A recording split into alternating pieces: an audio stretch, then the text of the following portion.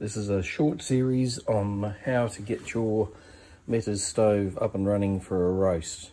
First step is to get the fire lit, which you do inside of this box here.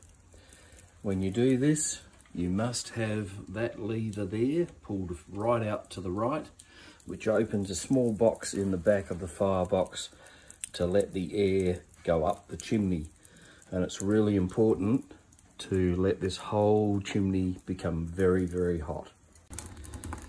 It's important that once the chimney becomes warm, you use what I call the turbo door, which is this little sliding piece here, which opens and closes these small slots in the fire door. This creates a rush of air through those holes and causes quite a hot, heated burn. In fact, if you listen carefully, you can hear the roar of the fire. You must get that roar of fire going before you commence anything else. We're looking at about 20 minutes in at this stage.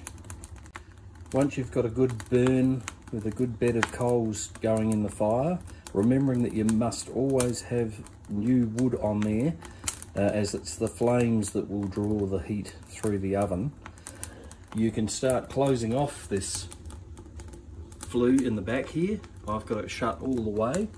That will then force the hot air down and over the sides, and if you look carefully you'll see the flames curling at the sides and going down the sides of the oven, of the firebox. It's that curling of the air going down forces it down the sides of the oven here, down under the base of the oven, and then there's a hole that goes back up through to the flue and back outside. So the flue must be very hot to draw the air down the sides and back around up the oven. Okay, we've been going for about 3/4 of an hour, and this area of the stove is hot to touch. Ooh, burnies. And we can see, I use a thermometer inside the oven, we can see that the thermometer is now reading just over 150, about 160 degrees. We're aiming for 180 degrees Celsius, which is a moderate oven, which is perfect for roasting. Once we've reached temperature, and we want to control the temperature so the oven doesn't keep heating, because the current configuration will cause it to keep rising and probably go up to as much as 240 degrees. We can adjust the temperature by choking off the fire with the turbo door, which will kill the coals down quite a bit, and or releasing some of the air through that flue at the back.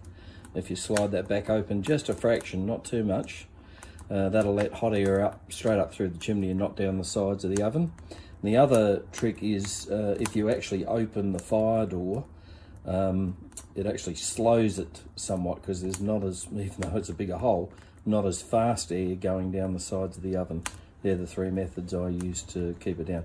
The other thing is, of course, you need to keep feeding a log onto the fire every so often for the length of duration of your cooking, to keep the fire actually going.